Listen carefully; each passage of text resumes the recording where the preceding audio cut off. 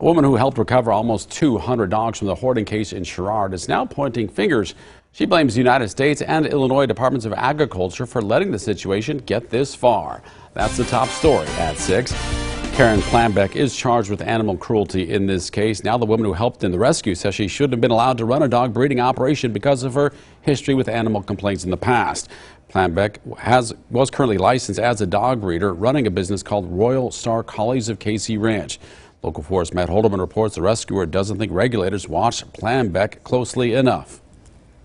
My dream as a little girl was always to rescue dogs. This pet rescuer who helped save 198 dogs from a hoarding situation in Sherrard last week has asked us to not give away her identity. Now I saw that situation. And now she's pointing fingers. I'm angry the law and the USDA failed. And not just at the USDA, she thinks the Illinois Department of Agriculture shares some blame too. According to the pet rescuer and internet searches, Karen Planbeck, the woman charged with aggravated animal cruelty for hoarding the 198 dogs, was a fully licensed dog breeder with current paperwork, despite having a history of animal abuse. Court documents show Planbeck was charged with animal cruelty in Mercer County in October of 2019 for mistreating a number of horses. Along with those charges, she was given a supervision order, which would allow the Illinois Department of Agriculture and other agencies to show up at her property without notice any time to check on animals. Despite that truth, the pet rescuer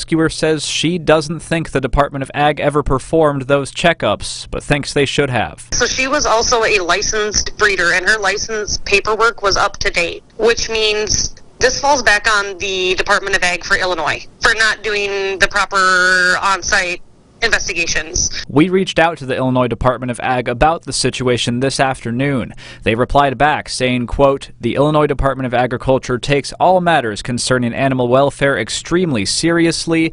The department cannot comment on an ongoing administrative enforcement matter," end quote. As for the 198 dogs rescued, they remain in a better place in the care of Mercer County Animal Control and other pet rescues. But this rescuer wants to see breeding situations like this one come to an end for good. This pet store nonsense needs to stop, and this breeder nonsense needs to stop. Matt Holderman, Local 4 News. Planbeck got another supervision order from Mercer County a week ago in addition to the animal cruelty charges. This order lets the Illinois Department of Agriculture search her property at any time.